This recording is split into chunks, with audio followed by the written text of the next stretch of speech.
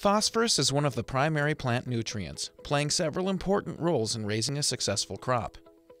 In order to perform these roles effectively, it is critical to keep phosphorus in balance with other soil nutrients.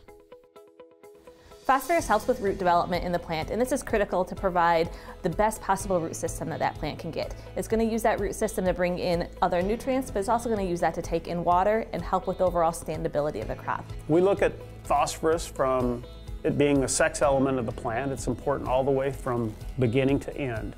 It's also one of the most important nutrients that we look at from a cost factor. It's one of the nutrients guys spend a lot of money on. One of the issues that we have in there is phosphorus doesn't typically move in the soil. So proper placement is going to be key to maximizing our opportunity and our return on investment. Phosphorus is one of those nutrients that it's critical that we get it applied up front and early in the season. That's going to help get the root system off to an early start, but also the plant's going to utilize the majority of its phosphorus early in its life cycle. The important part about phosphorus is the fact that plants primarily take phosphorus up in orthophosphate form.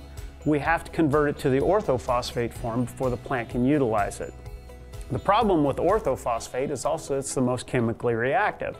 If I have a lot of cations, calcium and magnesium, that can tie up that phosphorus and make it unavailable to the plant.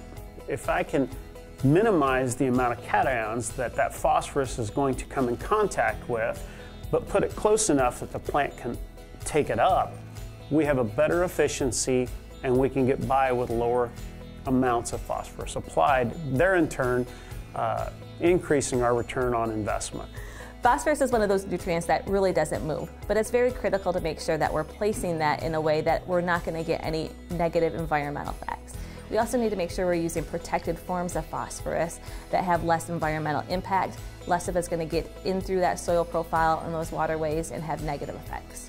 If we have really high levels or excess levels of phosphorus, that can negatively affect that zinc availability. And in those situations, we need to either make sure that we're managing that from the soil end, or we need to make sure we're adding some additional zinc into our fertility program to offset that negative effect. So one of the key components about phosphorus is even though you have a lot of phosphorus in your soil, there's certain temperatures that the phosphorus isn't available as others.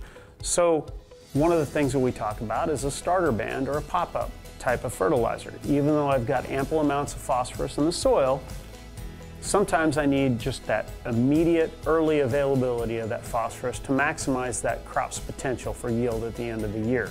It's important to get that crop off to a good start, but the good start can actually come at the end and having a drier crop at the end of the season and a better finish.